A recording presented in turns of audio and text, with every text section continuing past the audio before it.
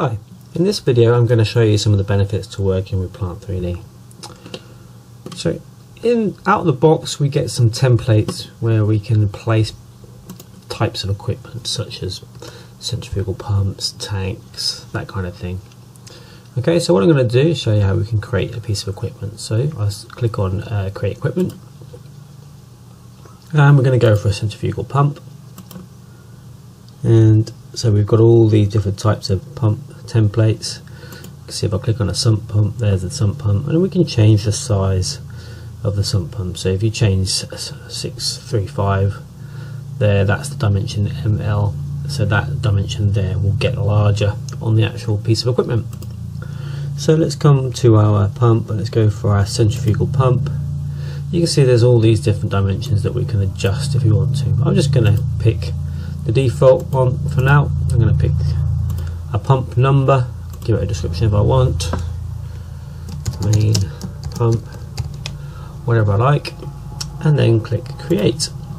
So there's my pump. So I'm going to track, let's just switch this to endpoint only. There we go.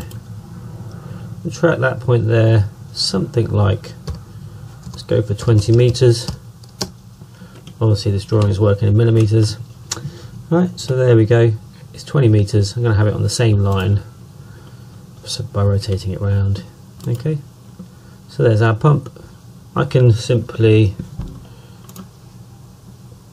copy the selection, copy a base point, whatever I want to, copy a base point, paste. I want this one 1.5 meters away. There we go. What we'll see is just giving it pump 001 with a question mark because you can't have two with the same tag. So I'm just going to assign the tag here and then pick the next number along. Okay, so it's verifying your model as you go along. So there we go, that's my pump sorted. Just having a quick look at these tanks. That'll do.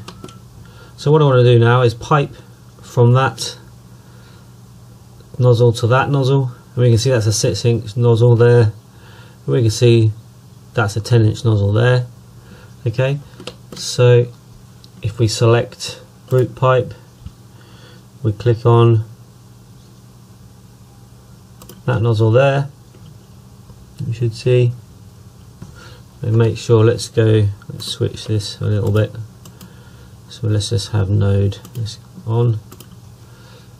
So we'll go from that nozzle there to that nozzle there, and you can see that it gives us a suggested route.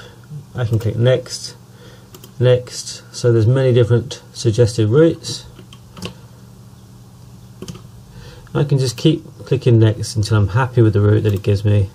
That looks like a logical route to me, so I'll accept that. What we'll see is somewhere, there it is, there's a reducer, and also we have a gasket on the flange there.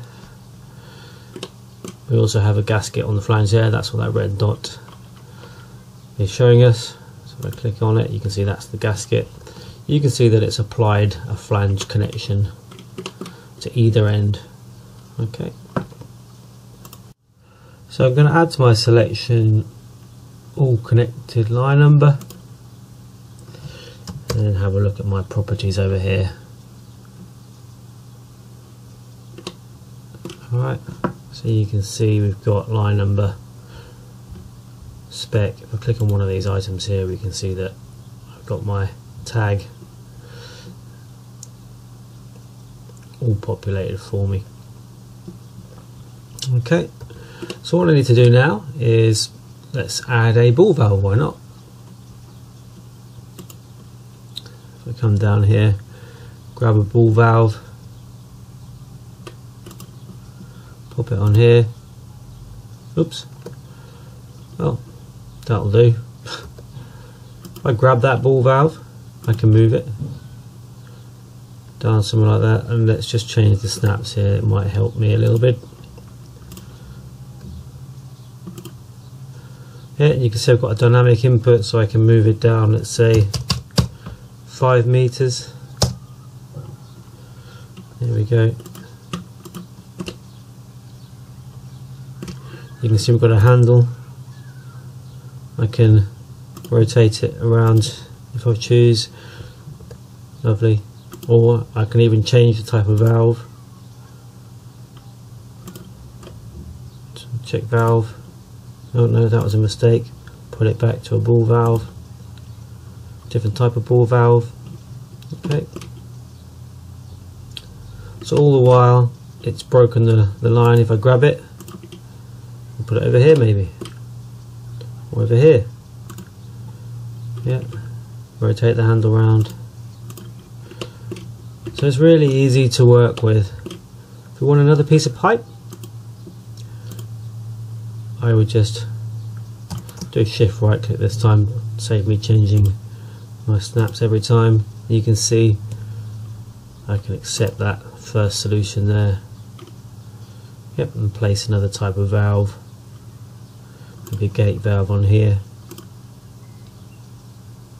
Yep, getting a bit less accurate now to speed things up. Maybe I want a T or a reducer. I can just drop on a T, then a piece of pipe, then a reducer, a concentric one, and start piping. Right click, change the size. Let's go for 6 inch. There you go. Puts the reducer on the other way. So it's gone down and up. Yeah. So it's pretty good to work with. Maybe I want to place pipe support. Plenty of different templates in here to pick from. Let's go with a beam one, shall we? Put one there, put one there, put one there. Again, you'd be more accurate in real life. This one needs to be this long. This one, well, if we put our endpoint snaps back on, we might be able to track them. No, it's not in line, so we'll be able to do that. So better if I typed a specific distance, wouldn't it? No, 3 meters, for example.